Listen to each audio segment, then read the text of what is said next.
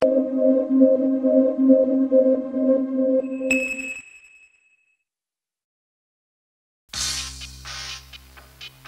we go to Speedway motorcycles, and this type of racing gets wild.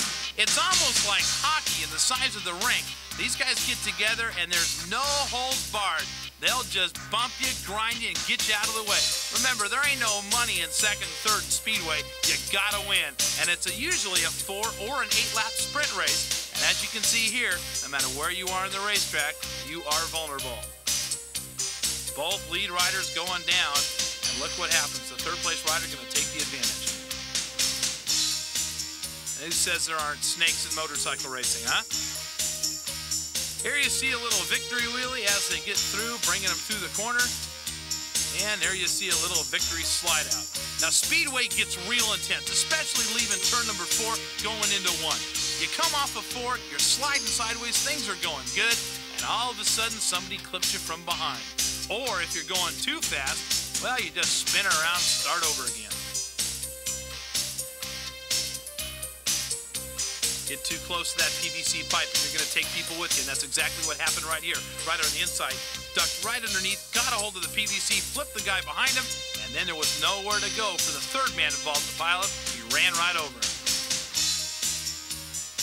Going to the outside of 4. Again, a very interesting place on the race course at Speedway because you got to get up and underneath and try to get down low to take the win. Watch this one again. Rider goes to the outside. The outside rider actually starts to lose it a little bit. The momentum from the guy behind him pushes him right into the foot peg and slides them both out. Now, American Speedway is one of the reasons why we have some of the greatest motorcycle racers in the world. As you can see, the action is intense. Look at this, 4 abreast in the corner. There ain't no way you've got that kind of room on a Speedway track, but that's what sets these guys apart from the rest of the riders. They're used to riding in close quarters, and these kind of crashes occur often. Now, here you have the leader going in, losing momentum sideways, and boom, everybody else piles into him. Now they'll totally restart this as more than half the field went down. Now let's watch it again. Here's the leader. He came in very high in the racetrack, shoots down low but gets too sideways. He starts the high side. The rider in back of him slams into him, and then the rider following him in the third spot takes out the front wheel of the second place rider. It's all typical in Speedway. The start, very pretentious.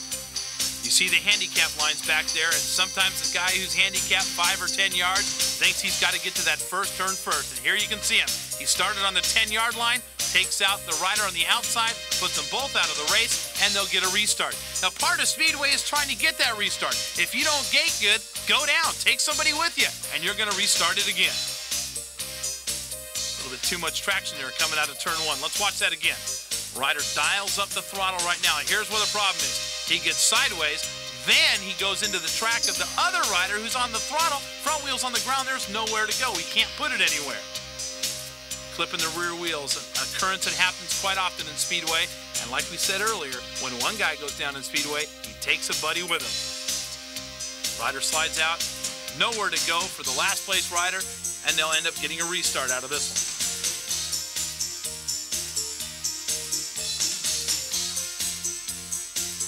Alcohol burning 500cc motorcycles with no brakes. That's what Speedway is all about. Now here you have what is known as an American match race. 2 riders getting together to see who's the fastest. And here's a guy, obviously, who's got too much traction on this hot Saturday night. When Speedway's done right, it's beautiful.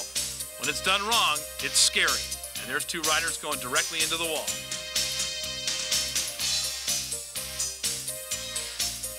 Here's the problem. Rider on the outside gets a little bit too high and has nowhere to go, cannot come back down to the racetrack because the rider right next to him just slid into him. They both hit the wall. Now, what's great about this crash is that the rider who caused the accident is the one who's laying face down in the dirt. The guy who got taken out could have easily been in the bleachers. One high side takes 2. Every time one goes down, another will